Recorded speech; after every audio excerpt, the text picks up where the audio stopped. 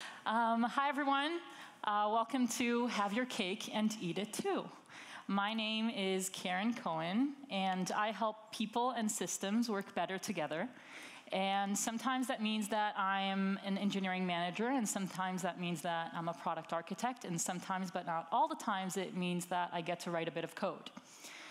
You can find me on Twitter at Karen_Meep. You can tweet at me and you can complain and you can recommend some good cake because, unfortunately, this talk is not about cake. I work for a company called Wix, and at Wix we have a website building platform, which means that people who don't have a web development background can build their own websites.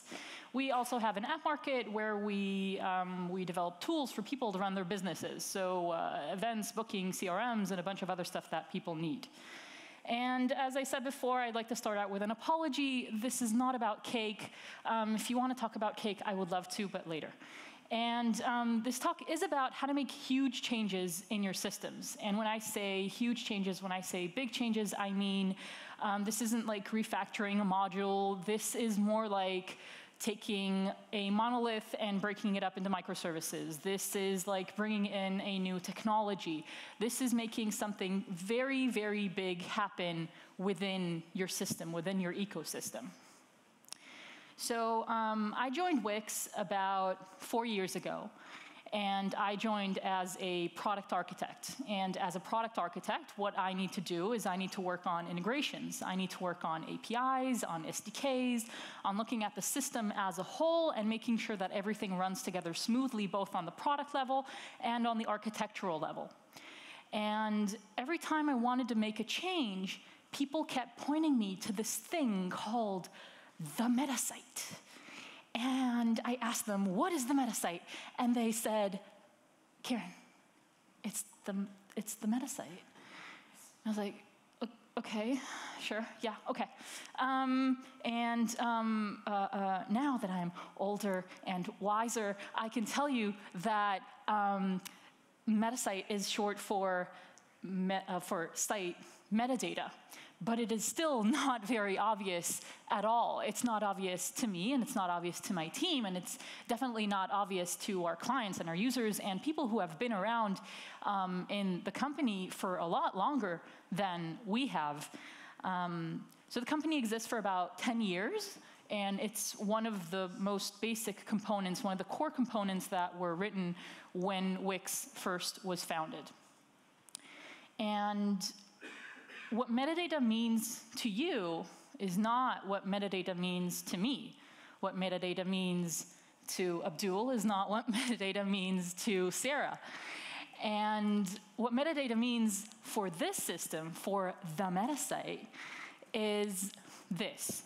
It's a site configuration system. So in order to define a website, I need to know what the URLs are. I need to know who the owner of the site is. I need to know what sort of applications are installed on it, and a bunch of other stuff. The list is very, very, very long. And about a year after I joined, we had some issues. A lot of changes were happening around the product. And whenever we would implement one feature, we would hurt another. And we just came to a point where in a certain area of our product, in a certain area of our system, we couldn't deliver any new features. Every time we changed one thing, we hurt another, and we simply couldn't move forward. We were stuck. And then, so we went up to our managers, and we said, hey, manager, like, I can't do anything anymore, and I can't solve anything, and I can't move. And they gave us a gift. They gave us a golden ticket.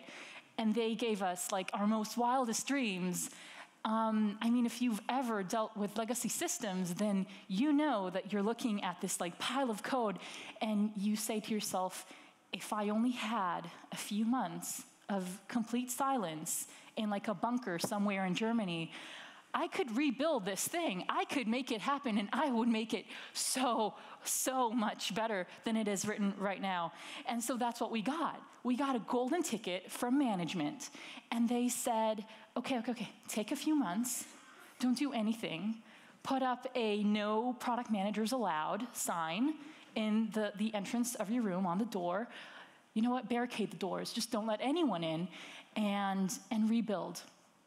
And so what we did was we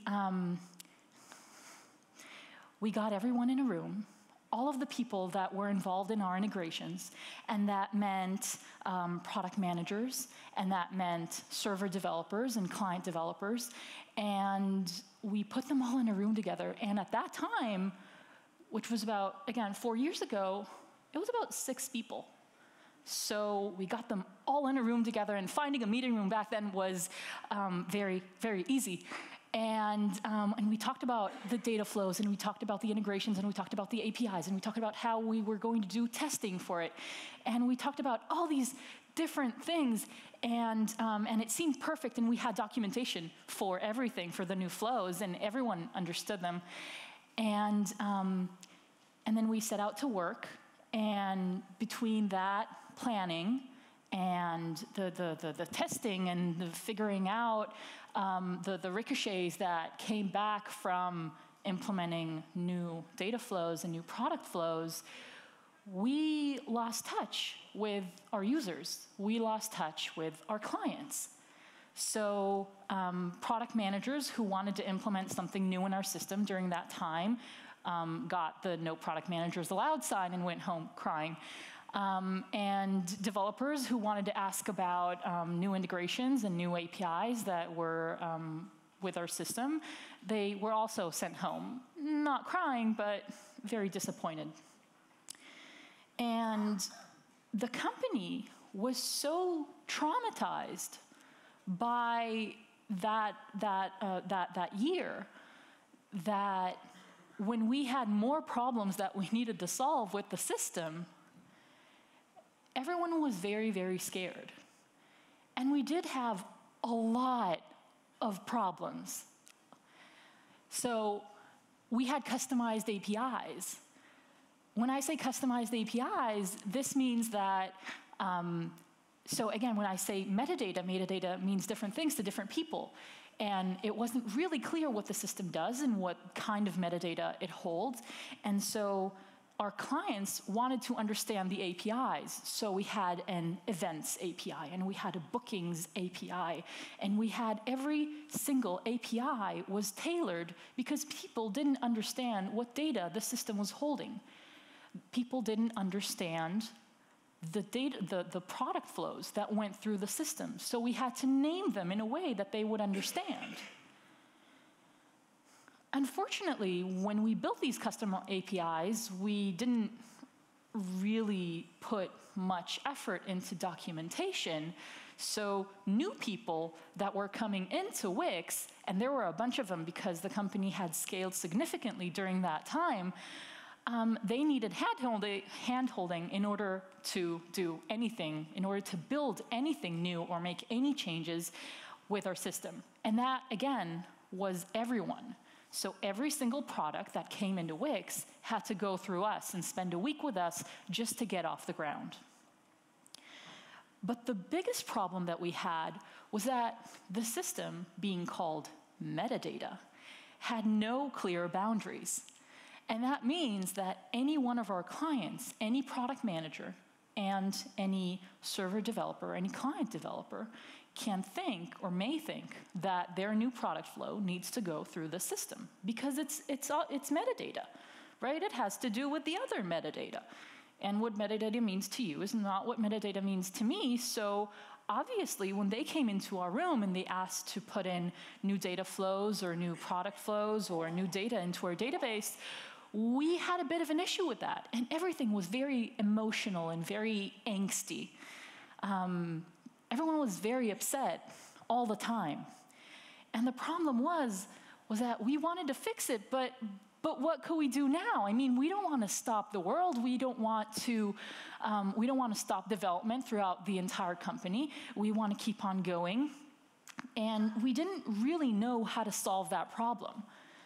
But we did know how to define the different problems that we were experiencing. So we got in a room together. And we discussed the different facets of the problem that we were seeing. We discussed the APIs and the onboarding and the triaging of issues, which I didn't even mention, but it was awful. Again, all the different hand-holding. And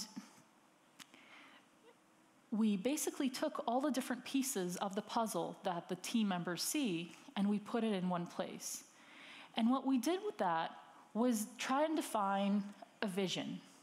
Now, this isn't a time-based vision. This isn't a roadmap. This isn't something that, you know, I can say, okay, within 6 months, I want to be over there, and I want to like split it up into like microservices, and I want to have Kafka in the middle and materialized views, and I want to have all this crap all around.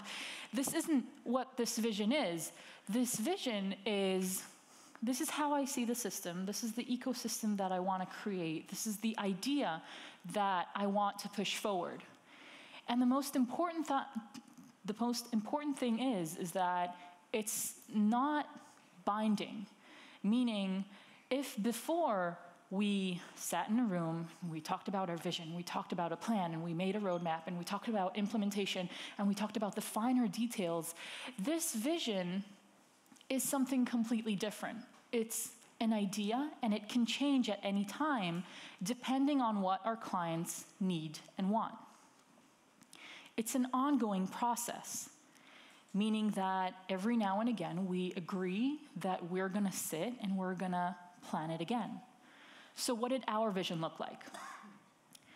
We defined the roles and responsibilities of our system.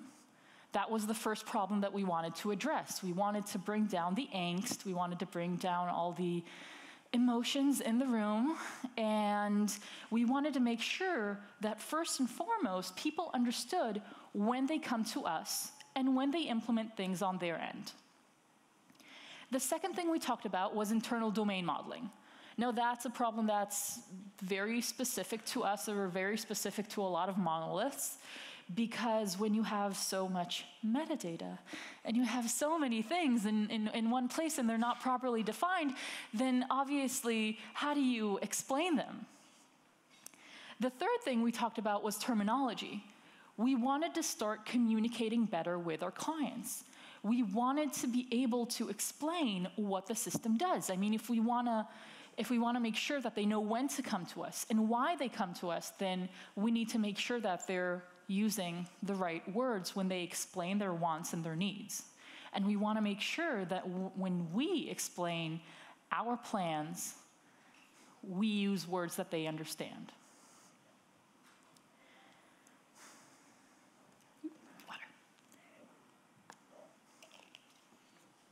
Okay, so we had all of that, and we started communicating with our clients.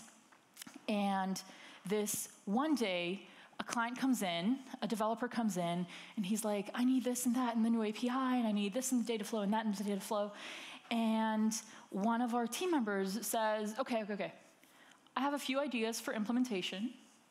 And this one is the regular way of thinking, and this one can lead us one step closer to our vision. This one can lead us one step closer to where we want to go. And I was like, whoa. He's using everyday decision-making to move our process forward, to move our vision forward. This is mind-blowing. This is amazing.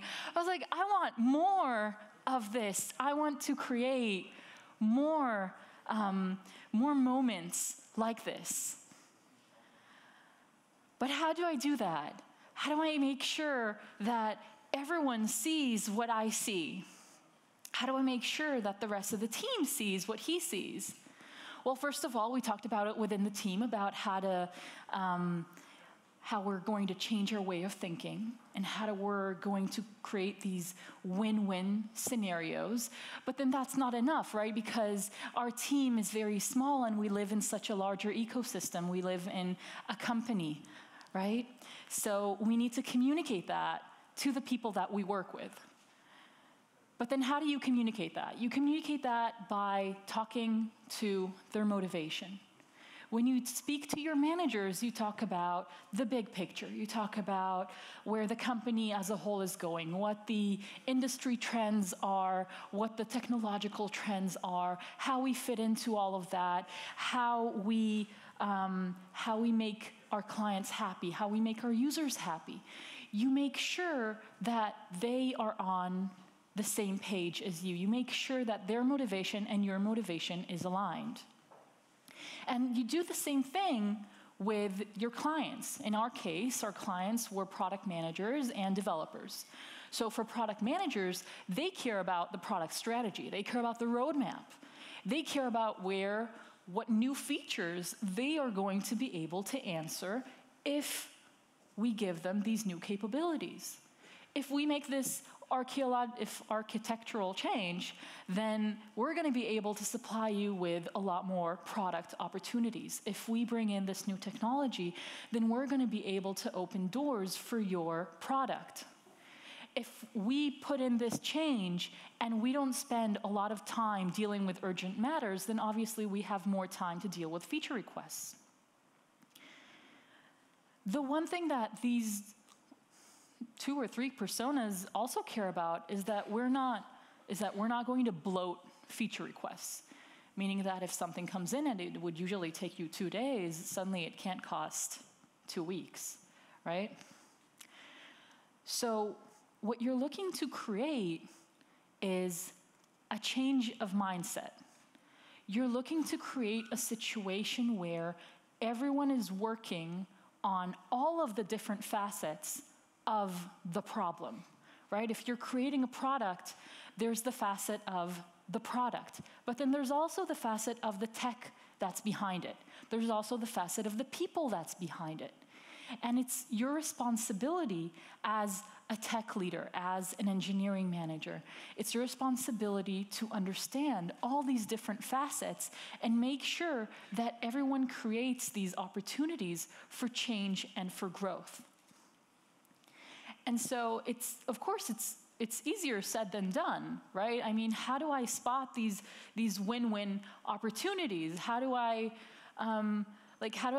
make sure that I don't really bloat these features? How do I make sure that after, yes, I've communicated and I've made sure that that people are on my side, but how do I spot those opportunities? So what you're looking to create is a co-evolution. So co-evolution is when 2 organisms evolve as response to each other. So the tech evolves as response to new feature requests, but the product can evolve as a response to tech changes, right? So let's talk about some examples. Some examples we've had in our team were, so as I said before, we deal with websites. So a product manager comes in and he says, I want to be able to search on a list of websites given the name or given the owner. And given that our current system is based on MySQL, the only thing that we could do was offer him a like query. And obviously that's not performant, and it would, would require us to do new development every single time. And what we offered him at that time was, are you willing to let us take out a loan in order to pay you back with interest?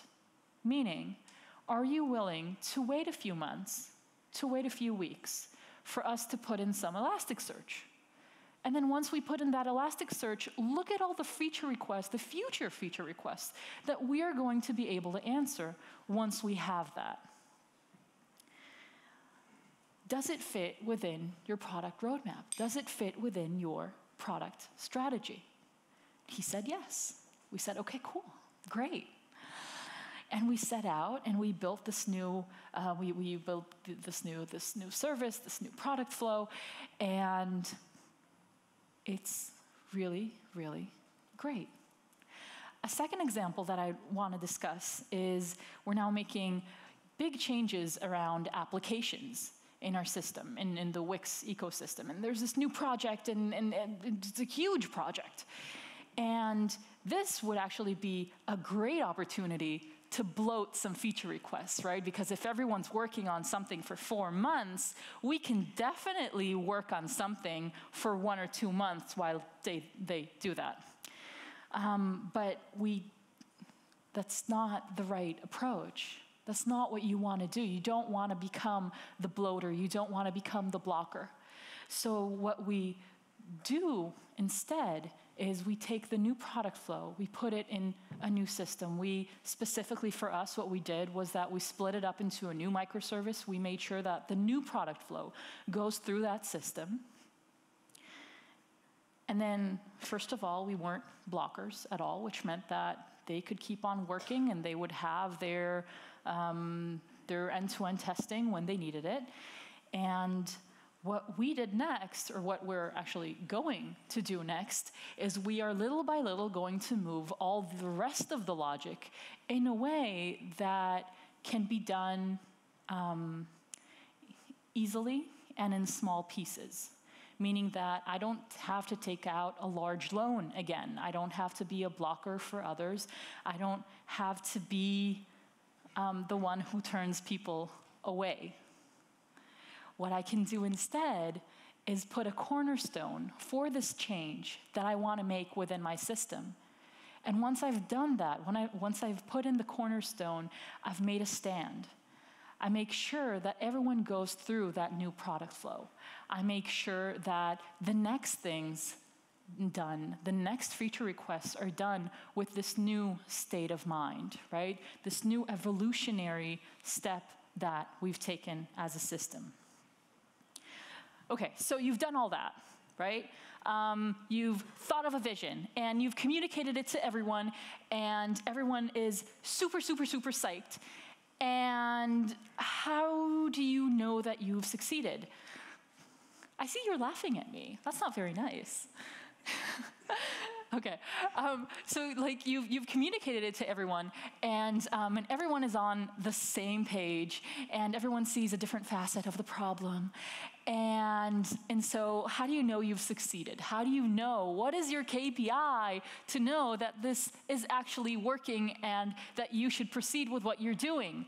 So your KPI is when other people outside of your team start to suggest things that are with your vision, that are in line with your vision.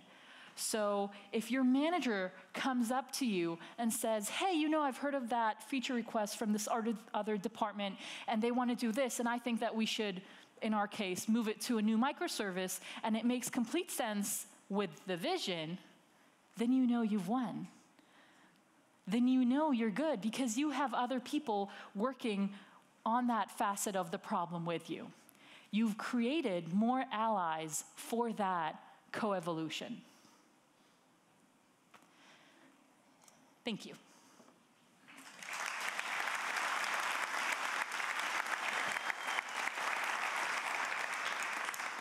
Thank you. Any questions? All the way in the back. Sorry. Not my fault. Quite a touching topic. So went also through the migration from the monolith to microservices, and got a few comments. So when you let the product owners make technical decisions, architectural decisions, or involve them into architectural decisions, that's usually a bad choice. It ends badly. At least in my experience. The other thing That's not a question. Yes. And another thing about the KPI. So you asked that about... could end badly. about the KPI. So what you actually would recommend as a KPI? I have an answer for myself, but it's interesting. What's your opinion about it? What do you mean? For success of the changes that are being executed. So how to measure that the changes which you proposed and which happened, they are successful? What kind of KPI would you propose? I think if you're able to evolve, if you're not stuck, if you're creating a system that is constantly being able to evolve, if the next feature request that comes in, if it doesn't scare you, And if it doesn't have you running for the hills, not you and not the product manager, not the engineering manager, then you know you're good. What you're looking to do is you're looking to step out this, this state of mind of fear, of like, oh my God, the next feature request is gonna come in, and like, oh shit, like what are they gonna ask for me to do next? If you've stepped out of that, then you're good. Cool. So if you summarize, that's basically a speed of delivery of their features, or easiness, or predictability. I mean, predictability is a bit hard because it's unpredictable, but yeah. It's not just the ease of change, but it's also the ecosystem of the people around you that you've created with it. I mean, it's not just that your system is able to change, it's that the people around you are not afraid of that change. They're not afraid of your system. It's not like this big black box that no one talks about or no one comes in. Your team is not the like, oh my God, don't go in there type team. It's that you were actually able to create a collaborative space. Okay, thank you. Any other questions? Over here. Can you throw it?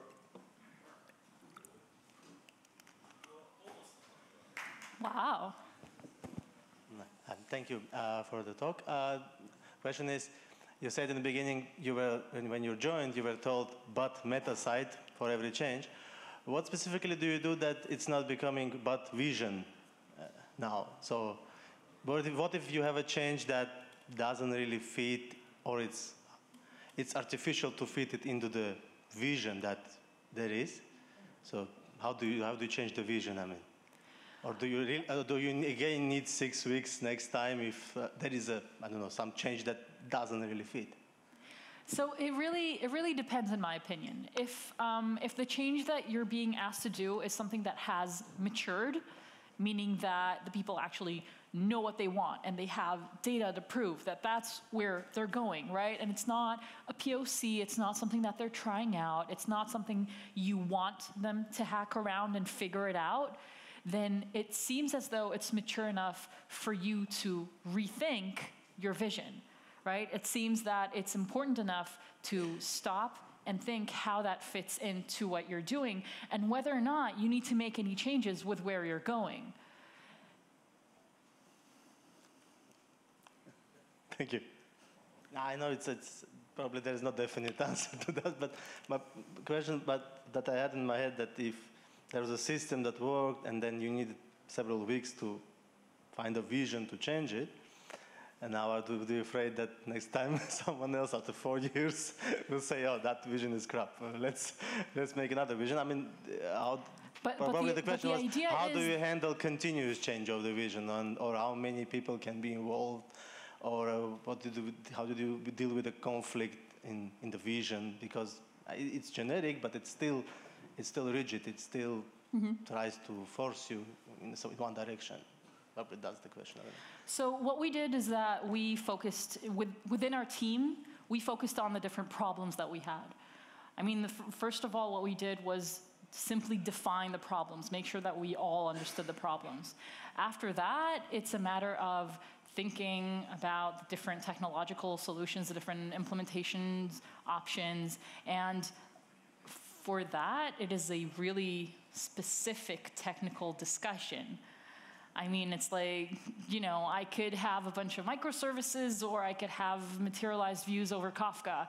It depends, you know? But the whole idea of this vision, the whole idea of this way of working is that you don't stop every 4 years.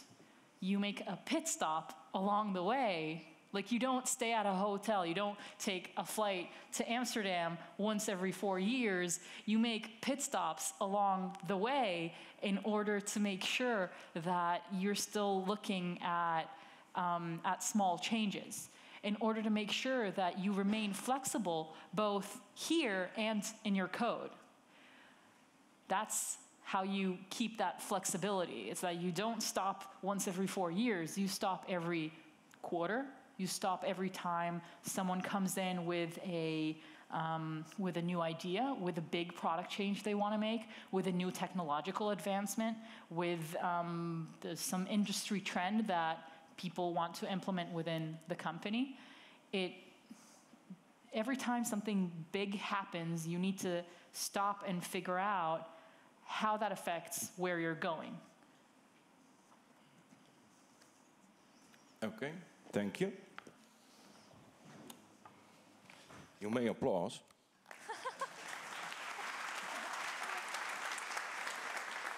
Karen, hold on.